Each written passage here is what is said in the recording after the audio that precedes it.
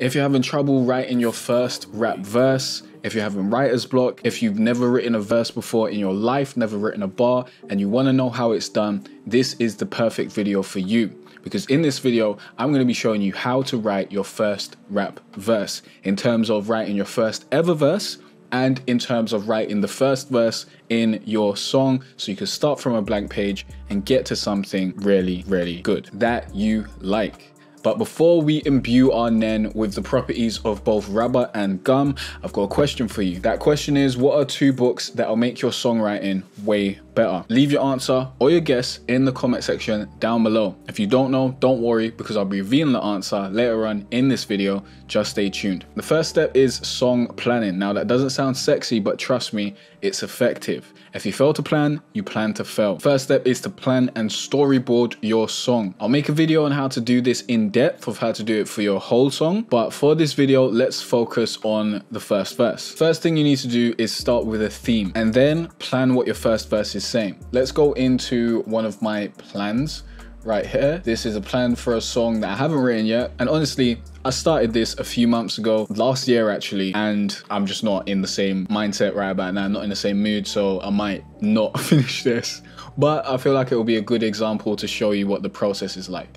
So first of all, we've got a theme. The song's called Right. The theme is let's enjoy what we have now because it feels right. Okay, then we outline the song, what's it about, it feels right, and we're enjoying ourselves, so there's no need to overthink it. It doesn't matter what it becomes as long as we enjoy and learn from the journey. There's nothing to gain from worrying about the future. And then I've done some object writing, which is something I need to discuss in full in a different video. You basically have to write using your 7 senses and then just brainstorm basically. So you set 10 minutes on a timer and you just go into this writing process and you write whatever comes to mind, and then you go into the next step of the process, okay? But we're not going to get into that right now.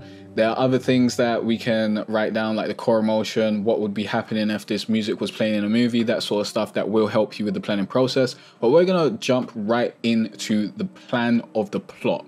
So this is the verse. Like in each part of our song, we want to be doing different things. For example, the first verse will be exposition. We're basically explaining what's going on and giving some insight into the situation, the story. Then for the pre-chorus, we have like rising action. So this is when we're leading into the chorus. Maybe something's changed, maybe we've realized something.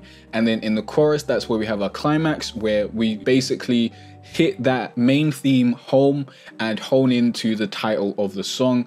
Then we have DL and expansion in the second verse, and rising action again, climax again. Okay, so let's start off with our plan for this first verse. So basically, we're just writing no rhymes or anything like that. We're just writing what it's about, what we're focusing on in this verse. So in this verse, there's no perfect time for anything. The only thing that exists is us. We like each other and our company, the vibe is right, and that's all that matters. All we have is our choices and our perceptions. Okay, that's what's going on there.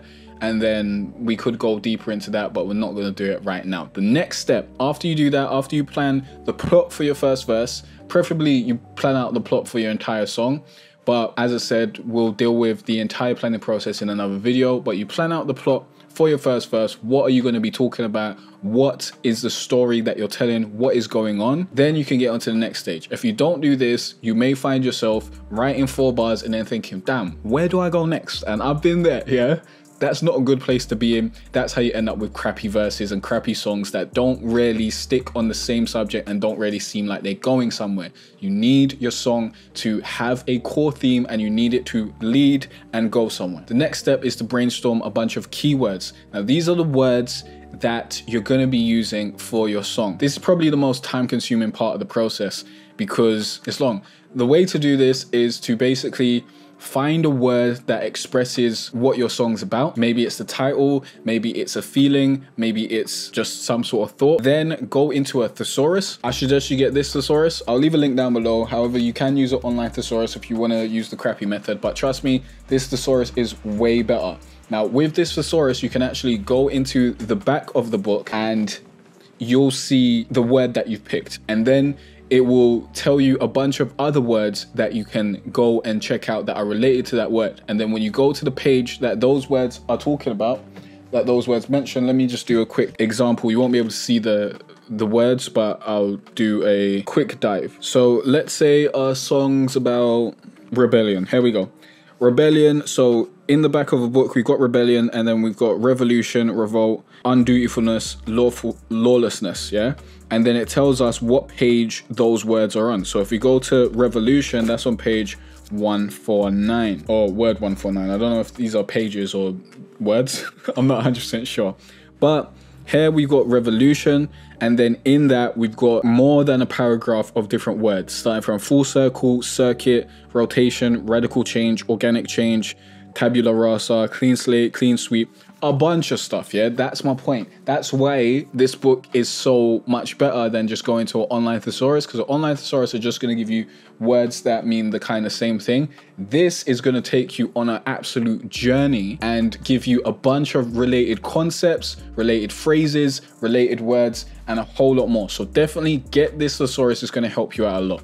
So the first thing you want to do is pick your word, then use that thesaurus method, go into the back, find your words, go through where it's telling you to go, find those related words, write down words that actually relate to your song. You want to find more than 15 words that relate to your theme, but make sure you're only writing the best words. Then when you have too many words, at that point you want to start cutting your words down to about 10 different words. Do 10 to 12, but 10 is going to be more than enough if I'm being honest. 12 is always better because it gives you more options. So 10 to 12, do that. And you want to make sure that these words have different stressed vowel sounds. For example, the word behave, have is the stressed vowel sound. Party, T is the stressed sound in that. Lone, own is the stressed vowel sound in that. Or alone, that's the stressed vowel sound. So the long part is the stressed vowel sound. I don't know if I've got a video on stressed vowels. I do have a video on the list that you should be using. For example of vowel sounds that are really good are A, R, in, E, ein. Those are very good. Watch my video called Write Better Rap Melodies with this simple list, and that will go through the list of vowel sounds that you should be trying to use that will give you better lyrics that you can sing and rap, and that will be interesting, especially useful for singing rappers like myself. Then when you have your 10 to 12 words, you want to number them or lay them out in different sections like this. These were my words: 1, 2, 3, 4, 5, 6, 7, 8, 9, 10, 11, 12, 13. And then I've laid them out in different sections by bolding the main word and then putting a bunch of words under it, which we'll explain in the next section. But here are some added guidelines that will also help you out. If you have a song title, put that in a list. Okay, so the title of this song was going to be called Right. Put that in your list. Most of your words should end in a stressed syllable, and put any interesting words that duplicate a vowel sound in brackets. For example, if I had right, but also found time in my journey of finding my 12 words, then I'll just put in a bracket because we'll use that later. And don't be afraid to edit the list as you go on. If you realize you've got a better word or you don't like a word that's on the list, don't be afraid to get rid of that, add new things. If you want your music to be heard, you need to have your music on the streaming platforms like Spotify, like Tidal, like Apple Music if you're using that. And the only way to do that is to have rights to the beats that you're using. The good news is right now you can get 5 of my best beats for absolutely free. All you need to do is go to jcarterray.com/free beats. And those 5 beats also come with basic licenses, so you can make songs on them and upload them to Spotify and actually get your music heard. And if you want your music to sound good, you should get my Spotify ready vocal mixing secrets template, link down below. Let's get back into it. So the next section is to search for words that rhyme with the 12 words that we've selected in the previous section. The best way to do this is to use a rhyming dictionary, but of course you only want to use words that relate to your theme. I'll make another video on how to use a rhyming dictionary because it was kind of difficult for me to figure out in the beginning, but it's a very useful tool. I highly suggest you buy this rhyming dictionary. I'll link it down below. You can use an online rhyming dictionary, but it's not as good. And I've tested it. I've used the rhyming dictionary and then I've used the online one. You just get more options and it's more detailed in the rhyming dictionary because they focus on the stressed syllable, and you can find better things. They'll give you phrases and stuff like that that you won't get on an online dictionary. So then this is what we've done here. We've got our main word and then we've got a bunch of different rhymes that we might want to use in our song. So main word, bunch of different rhymes. main word, bunch of different rhymes, main word, bunch of different rhymes. I haven't finished this list. That's why I haven't started writing the song, but add as many words as you can that seem good. You don't have to do too much, to be honest, because you're only probably going to use about 8 max of the same rhyming scheme. So shoot for like 16, maybe 20, because then you've got a bunch of different things to choose from. Next thing you want to do is listen to your beat or loop on loop while looking through your list of words and start writing lines, and make sure that these lines fit with the story that you've planned earlier. I suggest using Lyric Studio, which is a great site for this that will help you with your writing process, as it can give you some good ideas for your next line. But the best part, in my opinion, about Lyric Studio is that it also counts your syllables. So this is something that I wrote for this particular subject, this particular song. I just wrote this yesterday while I was planning this video, and we'll go through it. I'll play the thing in the background and show you a quick example.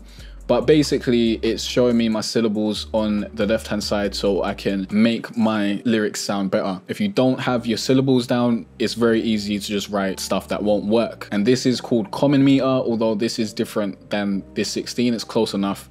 Common meter is when you alternate the syllables. So we got 8 here, then 16, then 8 here, then 17. It was 16, but I just made a better lyric and it was 17. So I was like, you know what, let me just go with that. You can use my link in the description down below for a discount on Lyric Studio. Go to jcarteray.com/Lyric Studio. If you alternate your syllables from line to line, it will make your lyrics sound more interesting. So that is a big hack. If you use the same syllables every line, it's going to start sounding stale and boring. Take note of this. It's going to change the game for you. For example, this is a short 4-bar, yeah? Roll the dice and we'll embrace doubt. Can't take no advice, we got to try the route. Can't do hiding out. What's advice without a calm down? And I'll pay the price because I can't do without. I'll be down if you're down. It sounds interesting, even though I haven't, you know, added any melody or any real flow to it. I've just said it out loud, okay? Then the next 4 bars you write should switch it up a little bit. Then the next 4 bars should switch it up a little bit more. So each time you move 4 bars, you kind of want to do a little bit of a switch. Not too drastic, but switch it up enough that maybe it's different syllables. Maybe you're starting at a different point in the line. It just needs to stay interesting. Generally, I do 12-bar verses and then a 4-bar pre-chorus. So I do an 8-bar verse and then a 4-bar pre-chorus, so 12 altogether, and then an 8-bar chorus. But the chorus should be very similar, like as much as you can. When you're changing into the next 4 bars, those should have different rhyming words most of the time. Otherwise, it can get a bit stale if you're continuing to use the same rhyming words or same rhyming vowels again and again and again. However, this is a suggestion, maybe a rule, maybe a technique, but with music, you can change things up. But if you're just starting out, follow the rules, yeah? Follow the techniques that work and then change things up once you learn the basics. Now I'm gonna quickly give you an example of what this actually sounds like, these 4 bars, by playing the loop that I was writing this to. But honestly, I'm just not in that place anymore. Like when I started writing that song, I was in a different place and I really wanted to write it. And then when I came to plan this yesterday, it just wasn't hitting the same. I'm not gonna lie, it wasn't hitting the same. So I'll show you this, and then I'll give you an example of a song that I've written that's actually really, really good and is a really good example of this. Roll the dice and we'll embrace doubt. Can't take no advice, we gotta try the route. Can't do hiding out. What's advice without a calm down?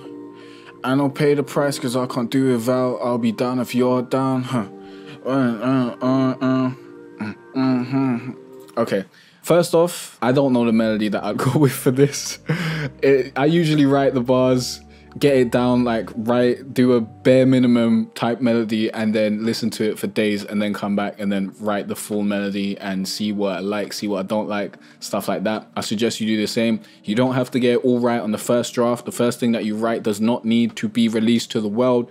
Write your first draft, get that done, and then it's way easier to just edit, okay? So I don't know if I was on time with that because without drums, it's hard to tell. That's why I usually would record with a metronome when I'm recording to a loop. I highly do not suggest you write to a loop if you're starting out. Write to a beat, it's gonna be easier because the beat will instruct you where to go with its drums and stuff like that. But let's give you a better example, okay? That's an example of something that I just wrote yesterday that I wasn't really feeling, that I just flung out, yeah? Super straightforward. This is a song that I actually wrote, okay? It's called Truth Hurts. This is the planning of this. So the theme is living in an old fantasy, but we can't hide from the truth. This is the outline of it. We can pretend it's fine now, but the truth is it's a whack situation and neither of us are happy with it. We could try to be in each other's lives, but in the end, it just brings pain. So that's what we got now. And in the first verse, this is our exposition. Let's pretend things are in the best case scenario and we can keep going like this, like nothing happened before and we never had feelings for each other, okay? That is our exposition. That's our storyboard. And then these are some of the words that I've got in here. Now, hurts, hope. I didn't do the bold this time. And I think I didn't go through this whole process of writing the 10 to 12 words in this particular song because I was just so inspired when I was writing it that the words were just falling out. So sometimes you won't have to go through the full planning process if it's just working. If the inspiration is hitting you right, just go with the inspiration. However, this will prevent you from getting writer's block, okay? And even when I was writing there, I did at some point find that I didn't have the words, and then I would go through the rhyming dictionary and find more words, or go through the thesaurus and add another word. So you can do it in that kind of process. You can kind of write and then add more words and then write and then add more words, but that's more advanced. I wouldn't suggest that to everyone. So this is a draft of my song Truth Hurts. It's not mixed or anything right now, but this is what we got. We're going to go to the first verse.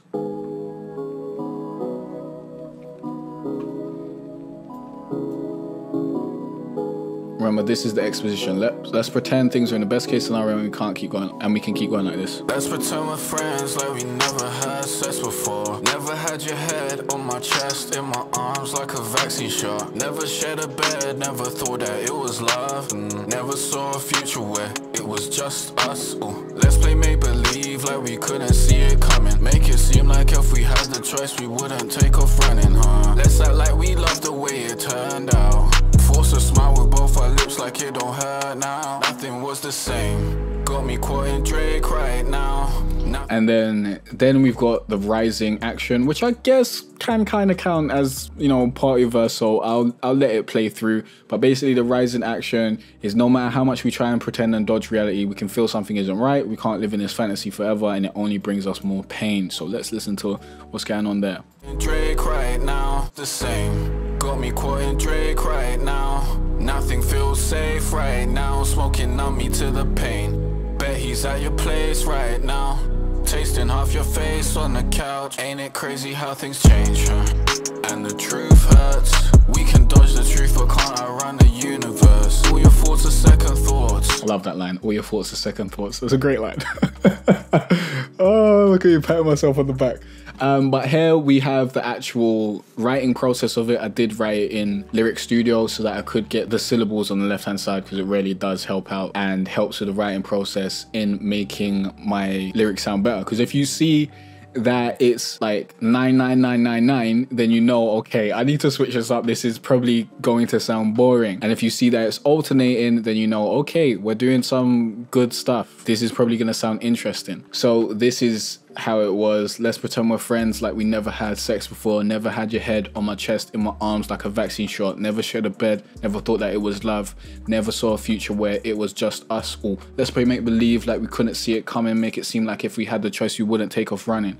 Let's act like we loved the way it turned out. Force a smile with both our lips like it don't hurt now.